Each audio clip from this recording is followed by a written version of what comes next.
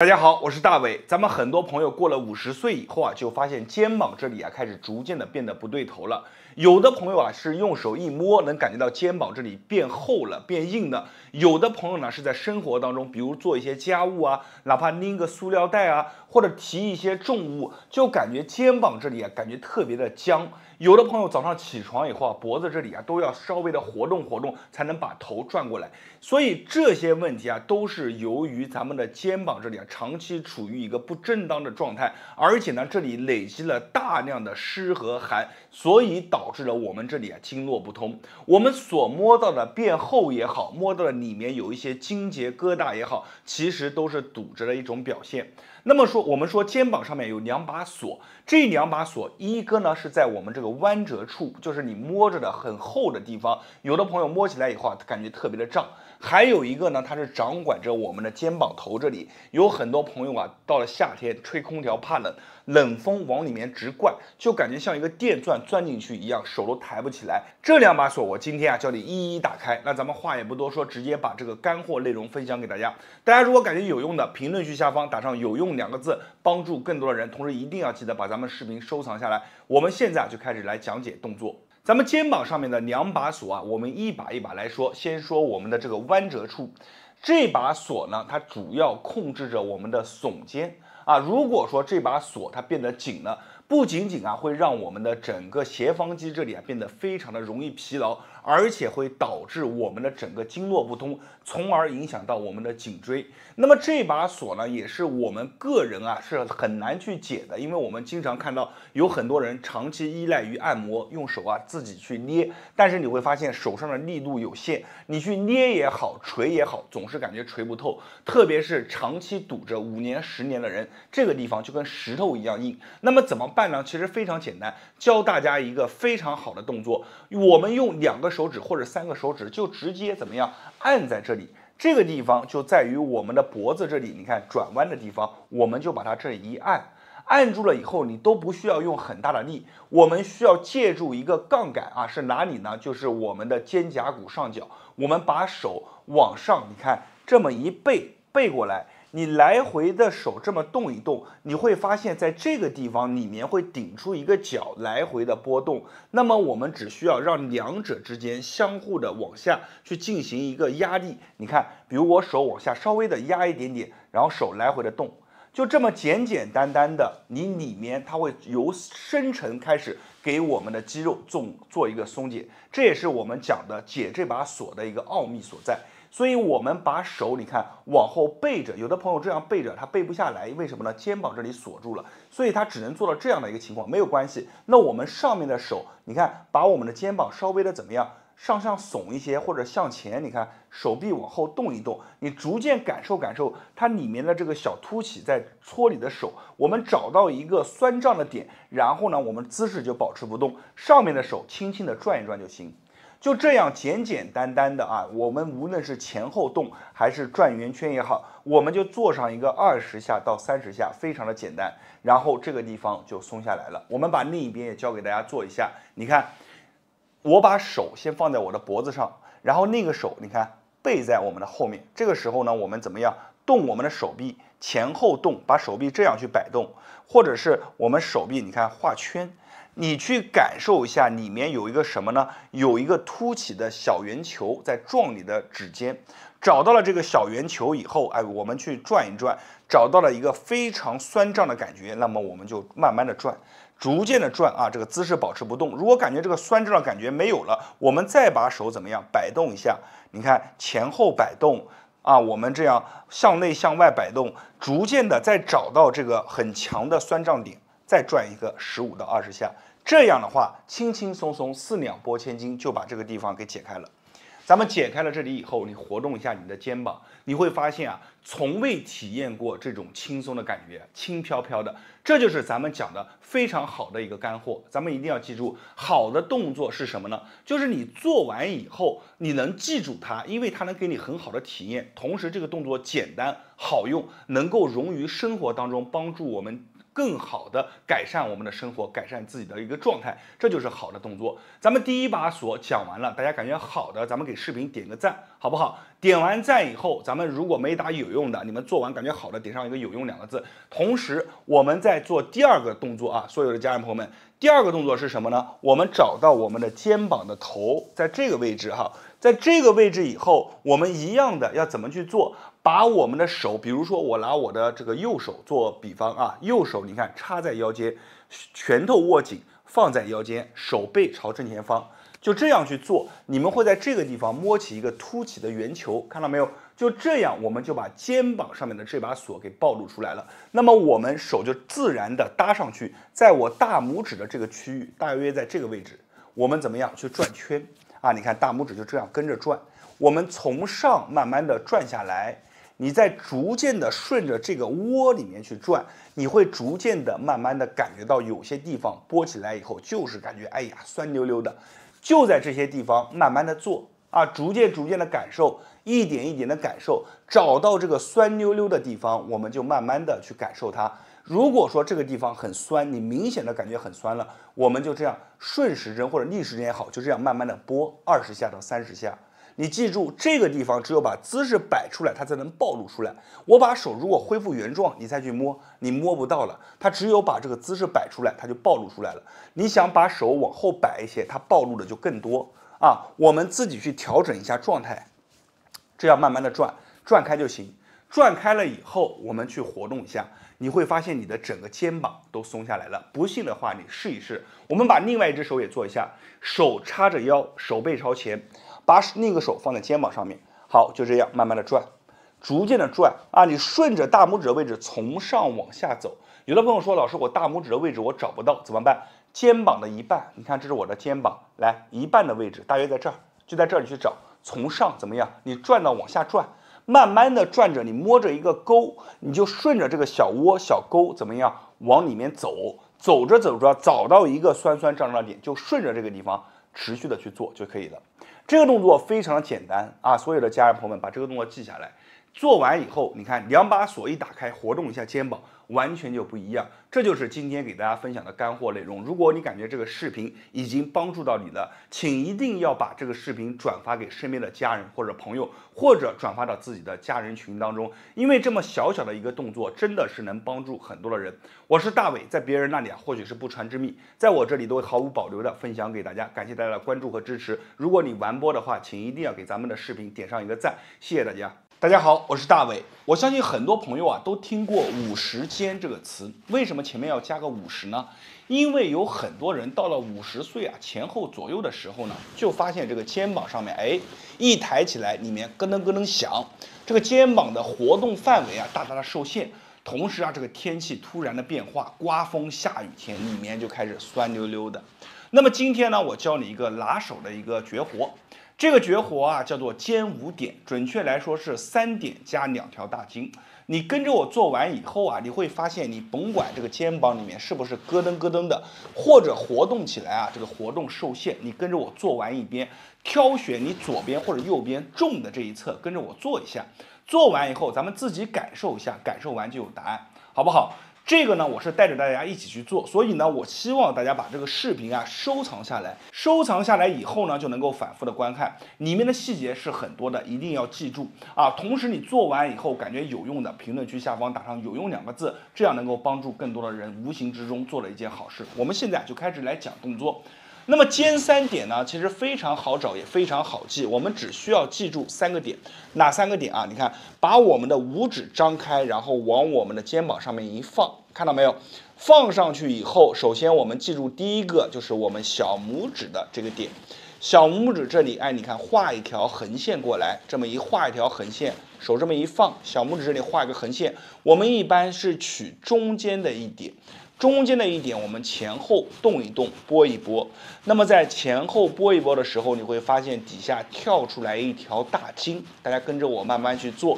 找到这条大筋以后，咱们怎么样？慢慢的把力量增加进去。先是轻轻的拨，找到这个大筋了，有些酸溜溜的，然后再把这个力量渗透下去。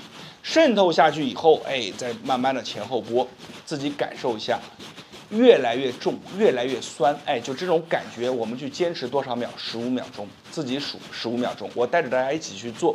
就这样前后拨一拨，感受一下，有了这种酸溜溜的感觉，坚持15秒钟以后啊，我们就把手怎么样做完了，把手抬一抬，感受一下，你会发现手抬起来的时候变轻了，感觉这个大石头一下子给卸掉了一半。但这个还没结束啊，你记住，肩膀上面3个点是一个点管一个地方啊，然后我们找到一个点以后，我们再来找第2个点。第2个点在哪里呢？从侧面看啊，侧面看，手这么一放，记住我们食指的位置啊，因为我们每个人他的手掌扎开，它都是等身寸的，所以都一样啊。记住食指的位置，你这么上下拨，食指上下拨，感受一下。你再看我衣服的褶皱，食指的位置上面这个地方，你看是没有这个印的，没有小凹坑的这个地方啊，食指的原来位置，再往下面一摸，你看到没有？衣服是陷进去的，它是有个小凹坑的，我们就把这个手是抠着这个小凹坑的里面，这个地方食指的位置，它就像一个房梁一样，一个房檐，我们手这么一抠，抠进去啊，就这么样一抠进去，抠进去以后，手臂上下动一动，前后动一动，不用管，我们只需要把手这样抠住它，啊，这样把它抠住，前后动一动，左右动一动，随便怎么动都可以啊，自由活动15秒钟。手只要抠进去就行啊，抠进去，自由活动15秒钟。活动完了以后，所有的家人朋友们啊，我们把手再松开，再活动一下，又轻了，这个石头又给卸掉了一大半，是不是感觉这个肩膀变轻了？有的朋友一活动，哎，发现原来咯噔咯噔响了，它不响了，为什么？就是因为这2个点你找对了。咱们说肩膀上面3个点，每个点都会给你一个答案。是不是拿到结果以后自己就有信心？咱们再看第3个点，手这么一张，往我们的肩膀上面一放，大拇指点的这个位置，看好，大拇指点的这个位置，咱们绕圈啊，这个地方是哪里？这个地方准确来讲的话，你点的位置是位于我们肩胛骨。哎，你没听错，肩胛骨是在后侧，对不对？怎么会在前侧呢？因为肩胛骨它有一个嘴巴，叫做会突。尖尖的一个小圆头渗透出来，这个就是会突啊！你看手这么一放，大拇指绕一绕，慢慢的绕啊。如果说你没摸到也没有关系啊，因为有的人不太明显，他摸不到，摸不到你就这样画圈，就这样画圈。摸得到的你就顺着这个会突啊，会是什么？鸟的嘴巴，啄啊，凸起的嘴巴，就这样去摸，就这样感受15秒钟啊，把这个点给它松开来，松开来以后，哎，你再活动活动。这个肩膀完全不一样了，在整个过程当中啊，咱们有很多人啊会感觉在触及的地方有一些大筋，像条索一样的硬邦邦的。为什么？你记住啊，通则怎么样，不通则怎么样。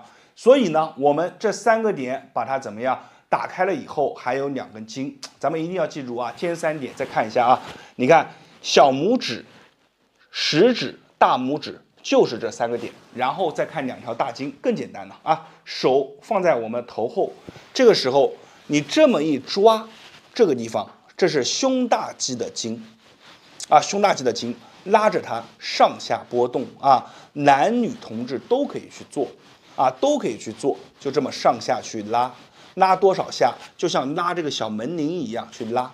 拉多少下呢？你去拉一个10下、20下都行，捏住它，把它捏紧了。哎呀，一摸酸溜溜的。好，这个地方我们不多说。还有一个点是在哪里？这个点要重点讲一讲，是位于我们的后侧。你看，有的朋友手这么一绕过来，他能抓住这里有根筋，自己去抓。这是哪里？这是位于我们的背阔肌。那么大拇指点的地方呢？它是我们的肩胛下肌啊。为什么呢？你看啊，手这么一抬，肩胛骨展出来了，你们顺着腋下往里面去推，会推到一个硬硬的啊，手这么一放，它就滑过去了，就推不到了。手一展开，你就能推到一个硬硬的啊，就是这个硬硬的点。你如果说包不住这根筋，你就拿你的4个手指戳进去，这么转啊，转这个硬硬的点。你如果能包得到，你就把手这么包住啊，把这个大拇指往里面使劲的怼进去转啊，这么一包怼进去，这么你看大拇指在里面就这么转，转上多少秒？依然是20秒钟。包不住的就4个手指这么转，一样的啊，一样的。把这2条大筋松开，3个点打开，你再活动一下，完全不一样啊，完全不一样。什么叫完全不一样？如果你能够从视频前做到现在，你是能体会到这种感觉的。好了，讲到这里啊，咱们话也不多说了，这个方法好不好，咱们心里面都有答案。有了这个答案以后怎么办呢？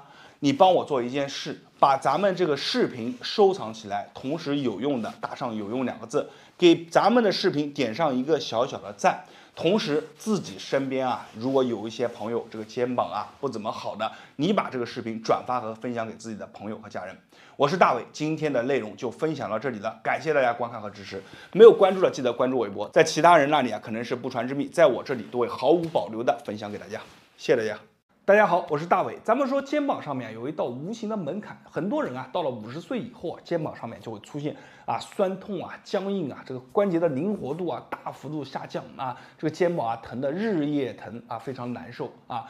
对于我们肩周不好的、有肩周炎的朋友们，今天啊给大家分享一个非常好的小动作，可以帮助你缓解很多我们肩周上面的一些问题，同时呢能加速我们肩周的一个循环。做完以后啊，你就会明显的感觉肩膀轻松很多。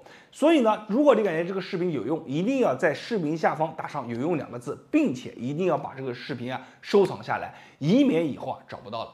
好了，我们话不多说，直接来讲一下动作怎么去做。这个动作做起来非常的简单，我们拿左边的肩膀举例啊，假设我的左边肩膀啊不舒服、僵硬、难受，里面啊酸酸胀胀的，那我们就以左边肩膀为例子，把左边的肩膀啊先这样抬起来啊。用手扣住我们这个另一侧肩膀的后侧啊，这样，然后另一只手呢，你看交叉过来啊，搭在我们左边肩膀上，形成这样的一个姿势啊。大家看这个姿势做好了以后，我们开始要进行发力，怎么发力呢？我的右侧手要把我的左侧肩膀往后去拉啊，你看我的手啊，你看没拉之前是这样，我只要一用劲，你看手明显就往后往下了，是吧？我们要往后去拉。保持到一个极限以后，你感觉你的肩膀啊已经被拉的已经到极限了。好了，我们就保持住这样的状态，然后做一个什么呢？你看啊，一转啊，你的整个身体啊转，看画一个圈，一啊，这个手臂啊可以往上抬，尽可能往上抬，画一个圈，二啊，就跟我这样去转就可以了，三啊，速度不用快，四。转的时候啊，你会明显的感觉到你的肩膀啊，就是我们这一侧的这个整个肌肉啊、筋啊，都会有一个极强的一个牵拉啊，它这个环绕度啊是非常大、非常广的，可以说360度没有死角的给你里面的筋啊做了一个放松牵拉啊，让里面的代谢循环增加。看4，我们就这样做啊。5，如果很多朋友做的时候没有感觉，你可以把手这样。啊，这样它强度会更大啊，就这样把手这样夹着往后拉。6，啊，身体一定要转。7，啊，我们就这样，一个肩膀啊转10圈啊，好。8，好，我们再做一下。9，好，转完以后来活动一下你的肩膀，感受一下。你会发现这个肩膀啊特别的轻啊，就像没有了一样，这个肩膀就感觉轻飘飘的，很舒服啊。这个呢就是今天教大家的一个动作。我们换另一只手也是一样，你看抱住啊，这个手啊一扣过来啊，我们可以选择这样的姿势，也可以这样搭住，都可以。但是有一个前提条件，就一定要在这个姿势之下，我们这个手啊要用力，给它啊这个肩膀啊要有里面有一定的充分的伸展的感觉。好，我们来1。转圈的话，我们你看这样去转，顺时针啊、逆时针都可以啊，看你哪个感觉强，你就往哪一侧转啊，都可以。好，我们就这样转一下啊，你会发现啊，如果你的肩膀啊劳损度啊非常厉害，那么在做这个动作的时候，感觉给你的回馈也会非常厉害，这都是正常的现象啊。我们要转完了以后，再活动一下肩膀，会非常的轻松，而且你能明显的感觉到里面的循环代谢变得比原来更好一些。这个动作啊，我们日常当中每天去做上一个10下到20下啊，做完就可以了。好了，今天的视频啊，我就分享到这里啊。没有点赞的给视频点个赞，没有关注的一定要关注大伟一波，因为大伟每天都会给大家分享一套最完善啊、最实用的养生小知识啊。谢谢大家。大家好，我是大伟。我们这里啊有一位阿姨，今年62岁。这位阿姨和我的关系非常的好，她的一些事迹啊我是知道的。我今天把它拿出来给大家做一个典型啊。为什么呢？因为她以前啊有一个问题，就是什么呢？就是她的这个肩膀一直是她的心头患。每逢只要到了季节交换的时候，那个时候她50多岁啊，季节只要一交换，这个地方啊它就必然的里面会有一种像拿着电钻往里面钻的感觉。深深的，而且时间久了以后啊，它这里啊，它都不敢啊穿，比如说夏天我们穿短袖子，它都不敢，它必须要护着好几层，把它护着严严实实的，而且呢，慢慢的、逐渐的，整个肩膀啊都打不开。它只要这个肩膀上一有问题，基本上这一天它什么的家务啊，包括一些事啊都做不了啊，整个人就围着这个肩膀转。他也尝试了很多方法，最后还是没有得到一个很好的结果。后来机缘巧合之下，他去练习了一种功法啊，这种功法其实非常简单，就是一个锻炼的方法，叫做抡臂功啊。什么叫抡臂功呢？就是把你的手臂啊，像这个大锤子一样、大鞭子一样抡出去，就这么抡。他连续坚持练了2个月，刚开始的时候只能做小幅度的，后面慢慢的幅度越做越大，逐渐的就把肩膀打开了。不仅把肩膀打开了，而且整个人的气质啊，现在看起来也是完全不一样的。因为肩膀挺了，整个人看起来从侧面看感觉也不一样。所以今天我把这个方法就分享给大家了，大家一定要记得，感觉有用的评论区下方打上有用2个字，同时呢一定要记得给我们的阿姨点个赞，然后我们一起来观看动作怎么去做。这个抡臂功呢，其实原理非常的简单，而且非常的好学。它的原理就是说，让我们啊扭动我们的身子旋转。你看，手臂只要放松，在我们的旋转之下，它呢就会逐渐的，你看向两侧甩开，这是惯性，对不对？当我们甩开以后，到了末端的时候，把手你看一折，一个手打在这儿，背后的手呢尽量往上抬，往上抬，能抬多少抬多少。这个叫做什么？借用惯性去拉伸啊，非常的简单。所以呢，我给大家演示一下，你看，1、2、3、4、5、6啊，来后背看一下啊，来1、2、3、4、5、6啊，看到没有？这个时候其实活动的都是我们的肩膀。那么咱们在做的时候啊，其实非常的简单啊。很多的人啊，他这个肩膀啊是打不开的，常年呢这个胸背之间啊是体态是不好的。那么我们在做的时候，就刚开始练习的时候，先把手抡开来啊，抡开来以后，手握空心啊，你看手握空心，慢慢的进行敲击。你刚开始做的时候，可能手都抬不起来，你只要在你的极限处慢慢的做就行。随着摆动，你逐渐适应了这个摆动以后，随着它的摆动增加，你看，慢慢的把手再变大，啊，这么做就行，这么做，慢慢的变大，幅度变大，这样就是在惯性当中把我们一些堵着的地方给它拉开了。你这个地方如果说越不能动，到后面它就会越堵。当你才通过动的时候，慢慢的就拉开了，拉开了以后呢，它慢慢的就能动了。你要知道，在外面找人帮你去拉，真的是又费力，你还不舒服。自己通过这个动作，就通过这个惯性，每天坚持，不断的，他就把这个不好拉的地方慢慢拉开。这真的是一种非常好的智慧。这个动作啊，分享给大家，大家一定要把它学会。好了，今天的视频啊也就分享到这了。动作细节讲的比较多，每一个细节都很重要。那么大家如果感觉视频好的话，一定要记得给视频点上一个赞，并且呢把视频转发和分享给身边的家人朋友们。你的一个小举动很可能就帮助了更多的人。我是大伟，没有关注的记得关注我一波，谢谢大家。